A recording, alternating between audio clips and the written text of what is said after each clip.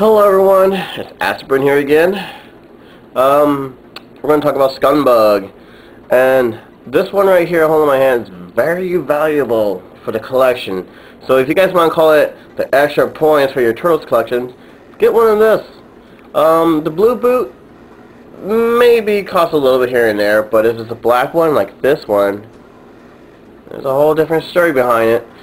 So, also want to say thank you for the 100th review, for your pictures, videos, your comments. If you have any more pictures, please send it to my email. I'll put them on the next reviews. So, let's talk about this, and check it out! It's something Pierce!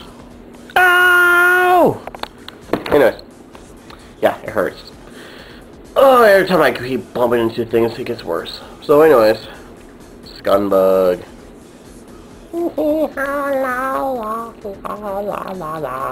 Alright, Scumbug. Here he is. Let's do his looks, his little eyes popping out, his jaw moves. Going down to his ripped shirt, his ripped tie with bugs crawling all over him. As you may see, there's supposed to be another hand right there. That's what it looks like to me. I could be wrong. See that? I don't know what's going on with that. They never painted it. For the hand thing, it just does a whole twist, human look right here. And this cockroach hand or arm just does that. Just does not move. And all your routine up and down arm thing, and the legs kicks back and forth. And of course, the black boot. Here's his feet.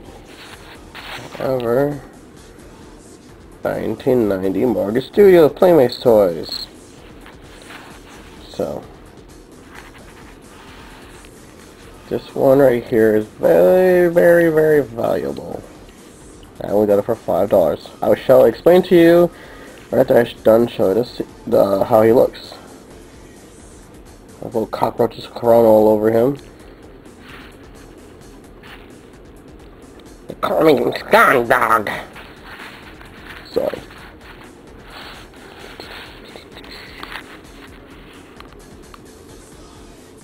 Alright, the original making, they painted with the black boot to the blue boot. Of course the black one's going to be really expensive, believe it or not. The blue one, it's good price, but it's good to have two different versions. Like I've been showing all the way through my videos from 2009. I'm going to make a part 2, because I have the blue one at home, and I need to have my dad send it to this place. Sorry, cell phone.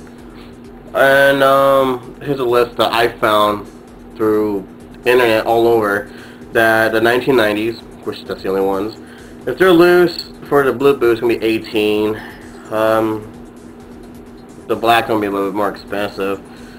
If the blue boot's still in the box, it's gonna be like around the $20, maybe 25. Well, with the black boot, I found one for $200. And I keep finding them over and over. So they're all $200, and I saw like 115 and 150. So the black boot is expensive. You got your hands on a black boot, congratulations, you're in a high level on this one. So get your hands on a black boot, people. If you find a blue one only, get it so you got two different versions of it. You have this, protect it, put it somewhere that won't break, or a kid get into it, put it in his mouth or whatever. So, let me repeat it one more time. Get your hands on a black boot Scumbug. It's going to be expensive, probably, but like I said, look around. There goes my cell phone again. And, like I said, I got this for $5. I couldn't believe it. I squealed like a little girl. But, like I said, it's okay to have the blue one. Keep it, for you have two different versions. Here's the most expensive one, like I said, the black boot.